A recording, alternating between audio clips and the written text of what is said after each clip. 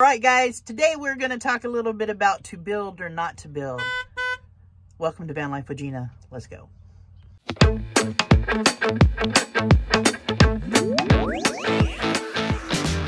All right, guys, this video is about if you're starting out van life, to build or not to build. Do you want a no-build van or a build van? For me, I built this out because I have cats and I tried to build it where they'll be comfortable with them. As you can see, the cat tree. But a lot of the stuff, I wish I would have actually moved in it before I built it out. But I didn't. I'm happy with my sink area and my kitchen area. But this whole bench here, I would have changed that up. I wouldn't have put that in there, and I'd have put like a chair or something there. Because I do have a step van, so it is a lot more room than a van. But if you're getting into van life, you know, you're just starting out, you're buying a van that's not built out, let's talk about it. What's up, everybody? It's Friday. It's not going to be a long video today, but I wanted to talk to people that are thinking about, I wanted to put it out there for folks that are thinking about getting into van life or just starting out, got you a van, and you're trying to decide, you know, how to build it out or whatever. You know, the best advice I've ever heard is live in it first and then build it out. You know, live in it a while, get the feel for the space. I heard that from Van City Van Life Chrome over there. That really resonated with me, as in live in it first and then you realize what you need, where you need it, and how you're going to use the space in your van. I think it really is some of the best advice out there. Also, I heard this over there too at Van City Van Life. You know, starting in van life, most people get into it because maybe they don't have a lot of cash, where they, or a lot of money or a lot of income, where they're going to have a fancy place to live. Start slow.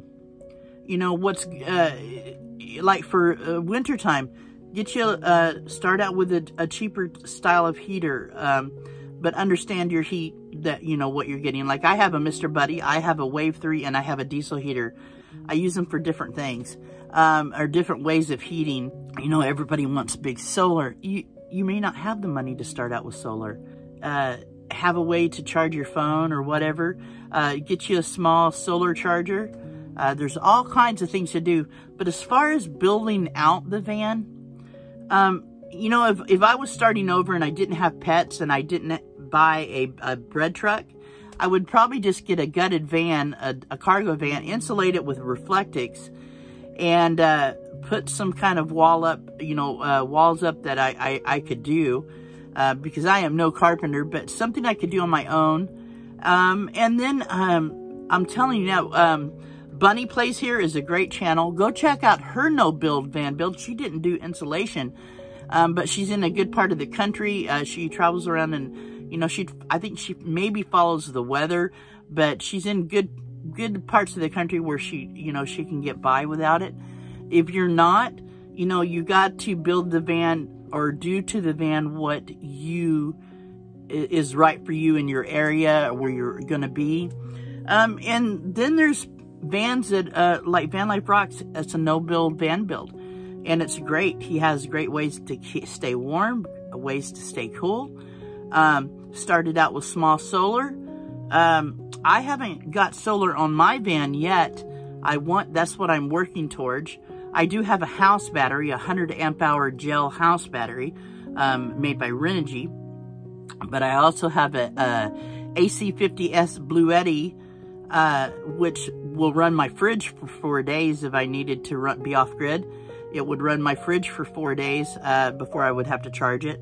And I have a portable generator I can use if I'm in the really hot area, and I have an air conditioner that generator will run. So it all depends on where you live, what you're looking for, what you're trying to do. But like I said, for me, if I was starting out again, I would just get an empty van and build me a little makeshift bed, or get a cot and put a mattress on it. That's what Bunny Plays here did. She got it was like a camping cot, and put a big giant foam mattress on it. It looks great. As she says, it's really comfortable. But check out those channels. Bunny Lives Here, VanLife Rocks. And you can see great ideas on how to build a van without building it. And you can save a lot of money that way. And then as you go, improve your living space. You know, build it as you go. I've seen vans use just house furniture from IKEA. Really great van builds that way. Go on to YouTube and look up no build van builds, and you can get a lot of great ideas. But there's all kinds of ways to do it, guys. So don't be discouraged. You know, if this is what you want to do, this lifestyle, you can start with getting your van and, you know, checking out how your space is in the van, you know, stay in it a while, living it on the weekends until you're ready to go full time. Figure out what you need where, and because everybody's different. So yeah, but you know, I lucked out by finding this bread truck. It wouldn't be good for me to be in a van that I couldn't stand up in because I'm kind of old and broken down a little bit. So I was fortunate to find this van, the step van, and it was turned into an RV, but we stripped everything out and I put back in how I wanted things to set up. But there's a couple of things I would change that are kind of big. One is I wouldn't have my bed up this high, but also I can go to the back and store stuff. So it's a take and give, but I wouldn't have this bench like I was showing you in the clip. But anyway, I just, you know, don't get discouraged. You can't always, you know, we can't always have all the nice things to start out with. You got to work your way towards it. And you can save money living in a van, but also living in a van can be expensive too. It just depends on how you live your life and the things you do in life. So anyway, guys, I know this wasn't a big informative video, but I just wanted to put it out there. I see people that are wanting to start van life and they're a little scared too. But that's how I would do it. That's how I did it. And how I would do it, you know, is start out with just an empty van and live in it for a few weeks and see where you need what you need. But anyway, all right, guys, that's all I got for you today. So take care of yourselves. Take care of each other. Peace out.